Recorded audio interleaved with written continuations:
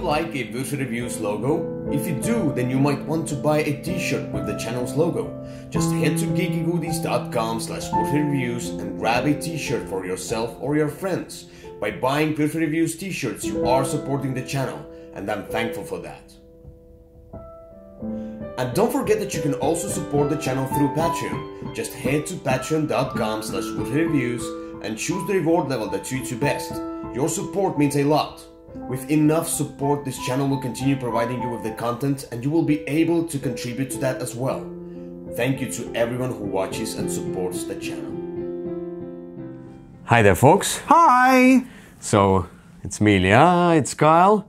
We are in the hotel right now. We are visiting Gen Con. We are. In Indianapolis. We came yesterday, on Wednesday, and the first day is the first day of Gen Con. Yes, it is. Oh, that's hard to say. August 2nd, 2018. August 2nd, 2018. And it's pretty crowded on the first day, to be honest. I'm here for the second time.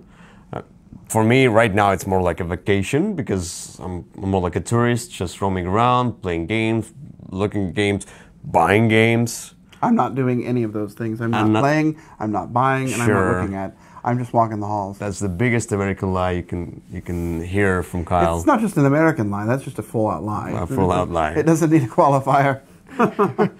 But anyway, so we're going to talk about what happened so far. So we got in, and we roamed around, and I saw a few people, I saw a few familiar faces, the Dice Tower folks, and then I saw Bruno, I saw Lance from TMG, so many folks, Nathan from Gaming Games, people from Osprey Games, who are the sponsors of the channel. So yeah, I should mention that. Anyway, yeah, lots of great people. I want to see more people, and Daryl Andreas as well. So yeah, a lot of people. So how was the first day? What did you see? What did we get by? Whatever. Well, I mean, my first mission, we did our top 10 games for Gen Con, and the first stop for me was the Plaid Hat Games booth, where I needed to get a copy of Guardians, and I did. Yeah. And the line was kind of long, but it took them a while, I think, to get up and going. And once it got going, it was okay. Yeah. I got a copy. Have not played it yet, but I certainly will at some point. They only had, I don't know, 100 or so there, so that's why that was an important first stop. And it's gone now, so. Yeah, I went somewhere else where you were. You did. You went a couple of places because it took me a long time. Oh yeah, I went to TMG and then something else, and then I got lost. I didn't get lost, but I was talking to some person, and I was like walking towards the other side, and then I was like, all right, I'm stuck in the crowd. And I hadn't taught you about navigating the exhibit hall yet, so yeah. So now you know. Yeah, now I know. But anyway, yeah, that was fun. While you were getting Guardians, I was just roaming around and talking to people. That's what I love usually to do in conventions. I don't want to sit down and demo the game, because if I want the game, I just buy the game. And I really want to talk to people. I want them to pitch me the game, explain me the game maybe, and just talk to people. I love that, because I see many familiar faces who know me, who've seen me once a year. So, Yeah, and I'm the opposite. I want to try everything I can. I'm happy to buy games, but it's nice if I can at least try it and see if it's, going to be something I'm interested in. One of the games we played today, it was one I was really looking forward to, but I decided I'll wait a while to buy it, just because the nature of the game, although it was excellent, is the kind that just people that I know won't want to play for a while, so I can wait. But it's always nice to play things. I played that Combo Fighter, which I really didn't know anything about, but I thought was fantastic, and so I'll order that one online at some point, probably this evening. It's a Kickstarter game right now. You can do the late pledge. Which I will do, because that was a really good game. It didn't look all that great, but I'd heard the name, and we sat down. The designer was there. He taught it to me, and I just had a great time. He's a nice guy. That was a lot of fun. That was a pleasant surprise. Yeah, I saw him in Essen. He pitched me the game in Essen. It's a Plotmaker Games, or whatever. Plotmaker should be the company, and the Colossal Games. The Colossal Games does the Kickstarter distribution of the game, and Oskar Johansson is the designer. He's the designer of the I don't remember. I don't read your mind.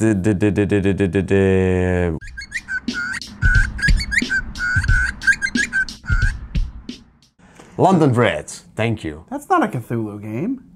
It's kind of towards that, whatever. There's no Cthulhu it's in it London at all. It's more of a Jack the Ripper game. Okay. You would understand why I wouldn't think that was a Cthulhu game. Okay. Cthulhu's not in it but at all. I'll say you program the clock, and it's a Grey Fox game. So anyway, London Dread. Okay. He's the designer of London Dread. Anyway, so yeah, Combo Fighter. You're just saying words here? Yeah, Combo Fighter was really good. It's a Street Fighter type game. It works really well. It kind of reminds me of Yomi. It sort of has some of the same mechanisms as Yomi, but it doesn't feel like a deck of playing cards. And each of the decks seems to be unique, and it's fast, and it's very easy, and the system is just smooth and doesn't have any weirdness in it. And I was just very, very impressed. I'm glad I got to try that one. I might kind of like it, but it's not the game I was. Well, but it's exactly the kind of game I like. Yeah. So. Yeah. But then, what else did we...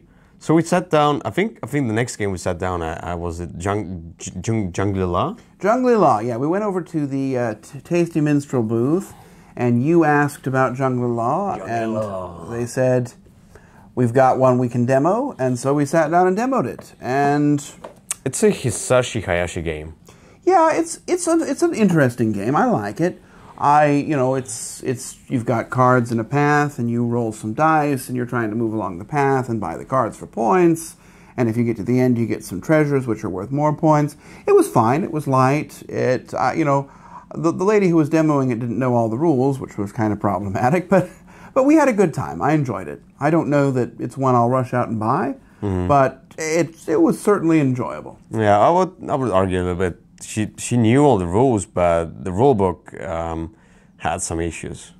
Well, no, there's a couple I read of the rule book after that. You did, so. But she had to keep going over and asking somebody about rules. Oh no, yeah, that's fine. It is what it is, and you can't expect people to be perfect. But it was not the best demo I've had. But I did enjoy the game. So yeah, it was fine. This is my copy here. I got it for a review, so I'm gonna do the review at some point. I liked it. It's on a lighter side that I'm probably going to play with my colleagues from work. You just roll dice, get the symbols, these are the resources, just buy cards, just match the symbols basically. And you get some, I like the extra that you get those letters. With those letters you can do something out of the league, and that's what I liked about this one. Everything else, I don't know, it's simple, it's nothing outstanding. Yeah, so, it's Yahtzee fine. Game. It's also in a small box, that's a nice thing. The one complaint I have about it is that I'm worried that those dice might rub off. The dice aren't the best dice. They just look like they are engraved. They're not engraved. They're just printed on a white cube. And I don't know. I mean, sometimes those things wear off. If you play it a lot, I guess you'll have to see how much you play it. Yeah. I don't like the artwork as well. It looks. It's not amazing. It's an okay game. Yeah, average. Anyway, so after that, we were at Team G booth. You sat down to play Trade on the Tigris. I did. I did not, because I wanted to roam around. Plus, I knew that I'm going to get a copy anyway and play it at home. Yep. Trade on the Tigris, if you look back at our list of Gen Con excitement, was, I believe, both of our number 6. Yes. And I really liked Trade on the Tigris. It is really not what I thought it was going to be. It is very much a trading game. It is a game where you've got a hand of cards and you're just trying to trade and trade and trade. It's a 3-minute timer or something, and then you're trying to trade cards to make sets, and you can buy points. And on the bottom of each of the cards, there's 2 different tracks. There's one that's government, and that you can go towards democracy or towards a dictatorship, and another one is the worship of 2 different gods. And if you move farther on one of the tracks, you get access to better cards later on. And so you're trying not just to trade the goods, but also to trade for the symbols that you want. Yeah. And then to make it more fun, as the game goes by, other cards come in that say you can lie about this card and it's worth negative points or something. And so you're trading that one to somebody. And it was just really interesting as the game's going on. All of a sudden, you say, I need silver, and nobody has silver. And then all of a sudden, somebody suddenly has silver, and that kind of clues you in that they might not be telling the truth about their card. It was really interesting. It's a good production. 6 is a lot. And you really have to be in the mood for some negotiation and trading. It's not going to be for everyone, and that's why I'm not sure everyone will want to play it all the time. But in terms of a trading game, it is one of the better trading games that there is. Yeah, I saw you playing this one, and I looked at this from the point of view, and I don't know that I don't really like the trading, the open negotiation usually in games, but this one sounds like a light one. Whatever anybody has, it sounded like something interesting to me. So we'll see how it goes. Definitely one I'm going to buy at some point, but I'll probably order it online and have it delivered home, just because space is kind of tight when you come to a convention. We should play it. We should play it during the convention still, but it's 3 to 6 players. At least 3 people, and I think you're going to need 4 or 5. 6 might have been too many, but I think you're going to want a higher player count rather than a lower one, just so that you have somebody to trade with. Yeah. And enough cards in the game to deal with. Yeah, well, but it looks really good, even though the theme is like how it is. But it's also a mean game. It is not a nice game. If you go onto certain, one of the God tracks and one of the dictatorship track, the cards are very much in your face, take stuff away from people, give them bad stuff. It's not a nice game if you play it that way. And you can also be a hard negotiator, and it's sort of going to really depend on your group. Yeah. So. Yeah. Okay. But it's a positive. That's a positive comment, not a negative one. Okay. So trade and Tigris. Then we roamed around more, and we saw a few things, and we bought. You bought a few things. If you look over at the bed, which you can't do, but it is covered with games that I bought. I got 2 new fezzes.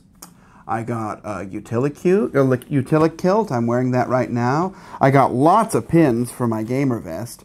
Yeah. I have so many pins. I got, probably 10 games, I think. 10 games. Yeah, I think that's about right. I'm just looking over there and seeing.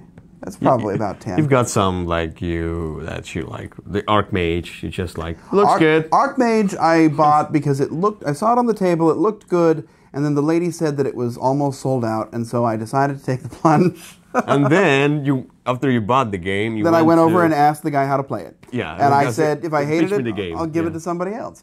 But it looks like it'll be a good game. It looks like the kind of game I'll enjoy. It looks complicated, but it looks like it'll be fun. I got Gunkimono, which is the re-implementation of Heartland, which is a game that has been enjoyed by many people. I got Blue Lagoon, because the person at the Blue-Orange booth said it looked good, and it did. I also got Scarabia from Blue-Orange. We're going to talk about Scarabia in a moment anyway. I got one of the expansions for Too Many Bones. I got the Kerplunk game, Tower of Madness. Yeah. You didn't remember it was on my list, and I was trying to buy it, and you kept trying to take it away from me. And I was like, no, this isn't an impulse buy. This is one that I want. Yeah, true that. Anyway, yeah. So the next game we sat down to play was Scarabia. Oh, yes, it was Scarabia. And by we sat down to play, of course, you mean that I sat down to play and you didn't want to. So when we talk about the games on our list for most anticipated games of Gen Con, I was talking about one of the Bruno Catal's games that comes out, and I said it's Nagaraja. You were thinking about that Scarab game. Yeah, because I knew that he was coming out with this game, and Nagaraja sadly isn't out in Gen Con. It should have been, but whatever, the delays. And yeah, but Theory Ver, I saw Theory Ver and Bruno Catal both of them. I saw them, and I talked to them. So they told me that if I catch them, because they were a little bit busy today, they can pitch me the game, Nagaraja. So I'm definitely going to play it. But Scarabia, yeah, it's it reminds me the most of the Patchwork. So it's basically the Patchwork, but kind of reverse. Yeah, Patchwork, Barren Park, any of those games. Indian Summer, that type where of you game. have those small icons as well that you cover. The tiles, and you're putting them down. Here you don't want to cover. You want to cover certain things. So what you're trying to do is there's these scarabs on the board, and everyone has a different colored board, but it's all the same setup. And you've got these rocks in there that also block off spaces. And you're trying to fence in as many scarabs in as large a space as possible, but the spaces can't be more than four squares, or else it's too big and you don't score anything. And then you'll score points based on the number of scarabs in that enclosure times the number of spots. Yes. and you're trying just sort of to place the tiles in such a way that you can maximize your points by blocking off areas. Yeah, and it's not like there's like a huge amount of tiles. It's No, a it's small amount. 10. You basically draw a card 10, and it 12. says you what tile you have to use. And you play the 4-player game where just everyone has its own board. Yep. But we played the 2-player game after that where I really like the 2-player game because you both have to cooperate on the same board. Same board, and you're not cooperating. I mean, like to operate. I wanted to say. I'm sorry.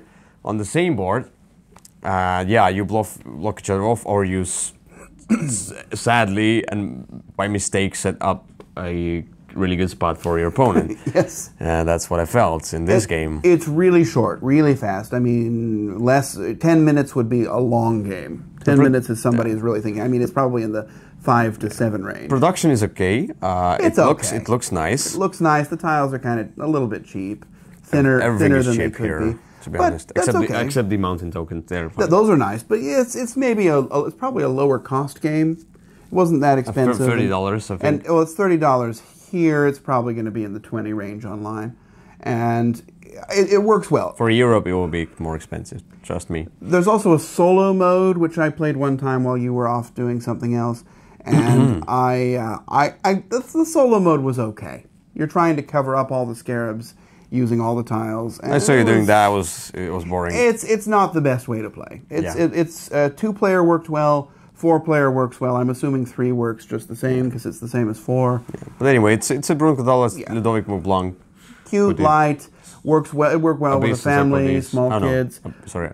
Yeah, I mean, Abyss and Cyclades though are that sort of belie the complexity of this game. This game I mean is like very simple. the same people did the Cyclades, and not Abyss was with Chevalier. Yeah, it's the same designer, but very much not the same game at all, and not really related. I think it just got the inspiration from Patchwork, basically. Oh yeah, or any of those games. I mean, that sort of thing of covering stuff has been up for a while. And, Uwe Rosenberg has done so many games using that. He has another one out here now from Stronghold, but I haven't seen that yet. Don't care about that. Well, anyway. We played Scarabia after the doors closed for Thursday in the game hall, Yeah, but just briefly want to mention that I also bought 3 games. So I got the Trade on Tigris and Shangri-La as review copies. I bought Kero, so I didn't know that Kero was coming out, or maybe I skipped something like that. It wasn't on my list, but I was really excited about Kero, so I was waiting for it. Maybe that it would come out in Essen, but it was here. I was like, okay, I'm gonna buy it. It was a impulse buy, basically random buy. I never do that. Yeah, sure.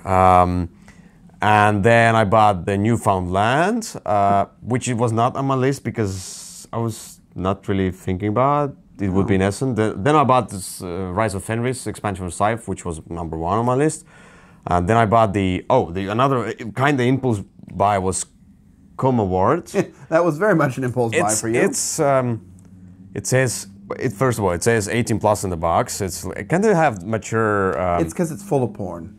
No, yeah, sure. No, it's a horror surviving story game, kinda.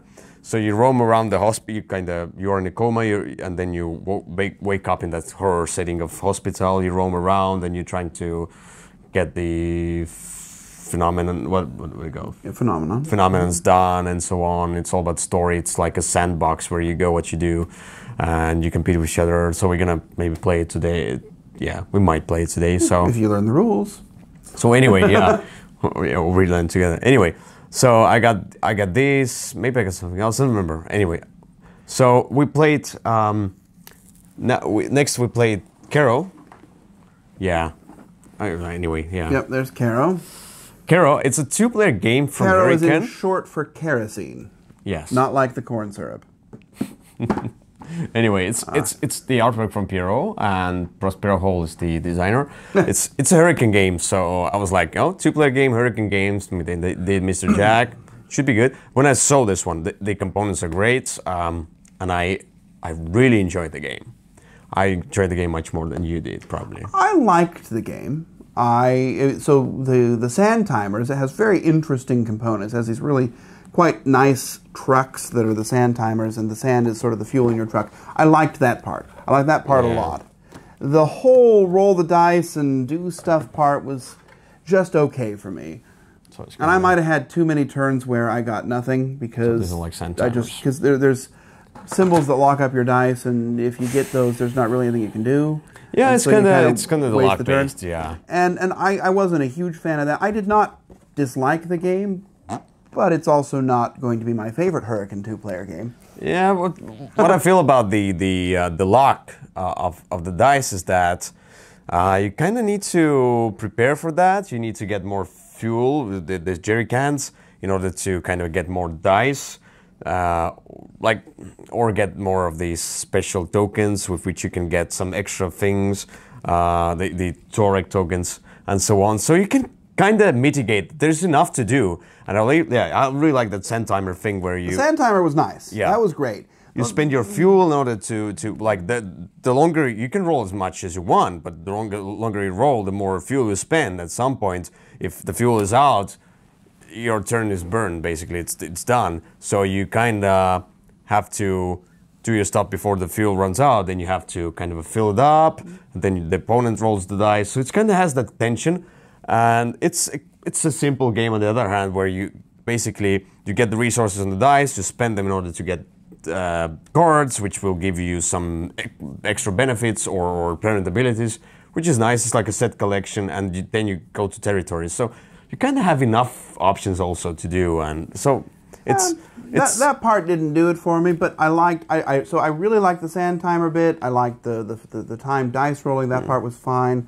I just wish that there had been a little bit more excitement after that. So that part was the highlight, and the rest was just okay. I liked everything. I like the simplicity of the set collection there, basically. Also, I'm worried that these dice might also be the kind that rub off. Yeah, might be. They sort of have a cheap feel. The dice do. Everything else has a nice, quality to it, but the dice. Who knows? We'll the dice see. seem like if you played it a lot, they might. Well, suffer. it's one of the better two-player games I've played in a while. So I really enjoyed it. After the first play, it's about 8 out of 10. So that was my highlight of the day. Anyway, so let's go to the next one. And the last game we've played so far today, at least together, is Illusion. And Illusion is by Wolfgang Warsch, who has done 1 million games this year. And it is a little card game, and you've got cards, and they've got 4 colors on them in weird designs and patterns. And so you flip over a card that shows which color you're looking at that round, and then you've got to place the cards in order from the card that has the lowest amount of that color. For example, red. You want the card with the least amount of red, and then put them in order to the card that has the most red on it. And you're just judging it with your eyes. And they're often very close. And then on your turn, you'll play a card to the row, or you'll say the row is invalid, and you'll challenge it. If you challenge, you flip them over, and it shows a percentage of how much is on each card. Yeah. And then you'll see if it's correct. If it's in order, then the person who placed the last card gets the arrow, and the arrow is one of the points you need to win.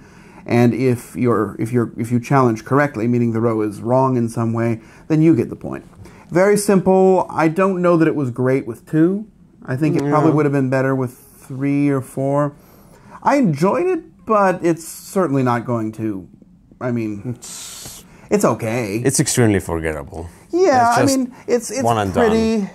I mean, I could see myself playing it with my kids at church, for example. Yeah. I mean, for that kind of a non-gamer type people, like completely non-gamer type people, it's like Uno level game. Well, it's more like timeline. It's a concept of timeline. I would say it's more like Timeline or even Old Maid or something like that. Okay. One of those older card games or BS or something where you're sort of bluffing and challenging. Except you're not bluffing here.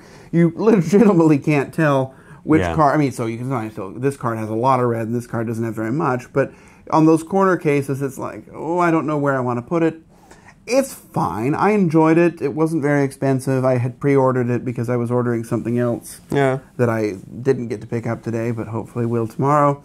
And again, not a bad game. If you were going to compare it with The Mind, I think I like it better than The Mind. But But again, They're really different games. But it's the same designer, I think, and same size box. And it's a small, very small profile card game. You could easily take it anywhere if you wanted. Probably there are better card games, but it's fine. Yeah, it's fine. So anyway, this is it for today. We're probably gonna play more games today, and but we're gonna talk about them maybe in the next video, the Friday video. And what are your expectations for tomorrow? Just briefly. Crowds. Yeah, but I mean, like, what do you expect to maybe play, get to demo, and we'll see. Next day we're gonna talk about that. I need to go to the CMON booth tomorrow. I went today, but they didn't have the things that I wanted.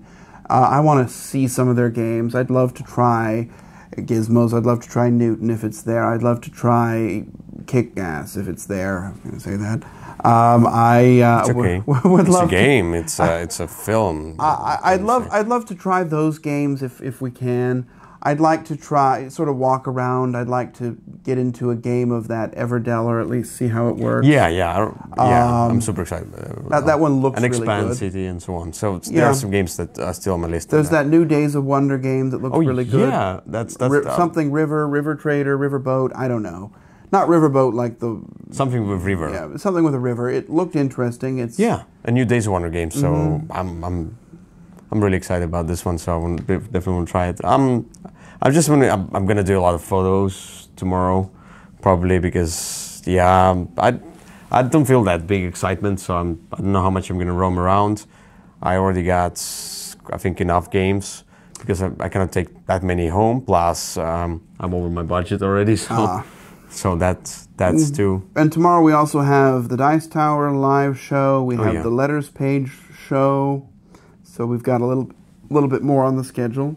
Yeah, that'll be fine. So it will be. Anyway, that was a longer side, but who cares? This is the vlog series, and we talked about different games. And if it's too long, turn it off. Yes.